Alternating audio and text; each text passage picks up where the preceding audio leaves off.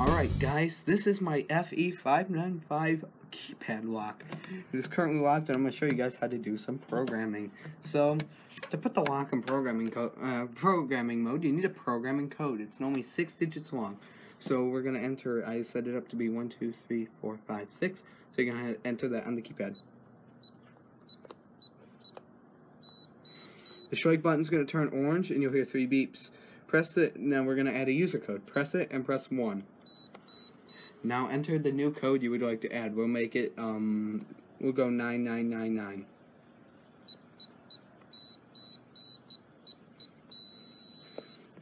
The lock is locked. I enter it, and there, I can get in with that user code. To delete a user code, enter the 6-digit programming code.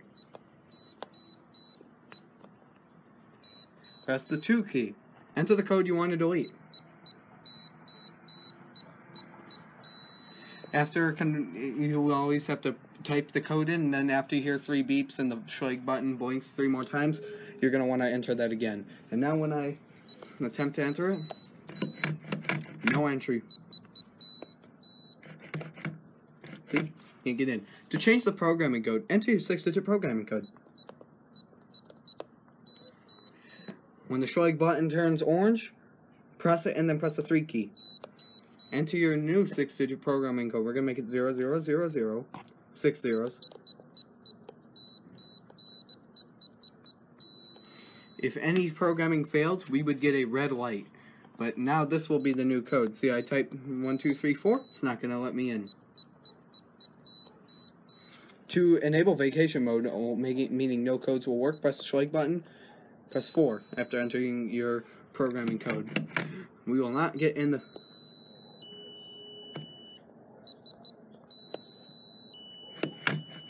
No entry.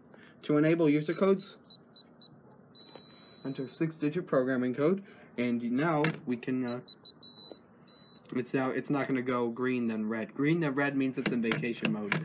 Let's turn the sound on and off. We can do that. Whoops, I forgot. Press the strike button, press the 5 key. The sound is now off. No beeps. It will beep when the battery is low for safety reasons. Just fix this. Okay, there we go. To turn the sound back on, just repeat the steps. Turn it back on, sound's back on. To delete all user codes on the lock, press the strike button after entering your 6-digit programming code. Press the 6 key. Re-enter your programming code. There are no more codes on this lock. You must now add codes. Keypad deadbolt also has the 7 option for lock and leave. This is a keypad handle. Obviously, you can see that. So we do not need to. It won't work. See.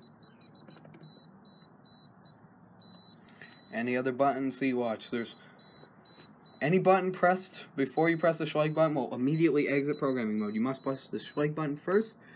Any other button, if you press the strike button 7, 8, 9, or 0, now you will exit programming mode. And that is it on programming, guys. Thanks for watching. I hope you enjoyed. Goodbye. Operating your FE595 keypad lock. Operating is very simple. To open the lock, enter a valid user code. Door opens up. Door locks after 5 seconds. I can't get in.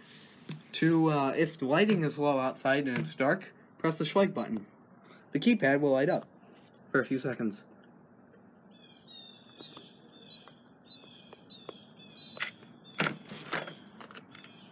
When you see the green light, enter your home, close the door behind you, and you will know to pull down the handle. For your safety and convenience, the door handle on the inside will always remain unlocked. Always. If a battery has died on this, you have the option of using a key. Or you can use a key in general if you want.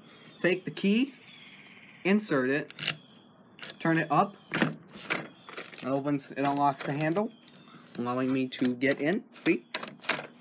Allows me to go in. Turn the key back, close the door. We'll operate it as if we're going inside.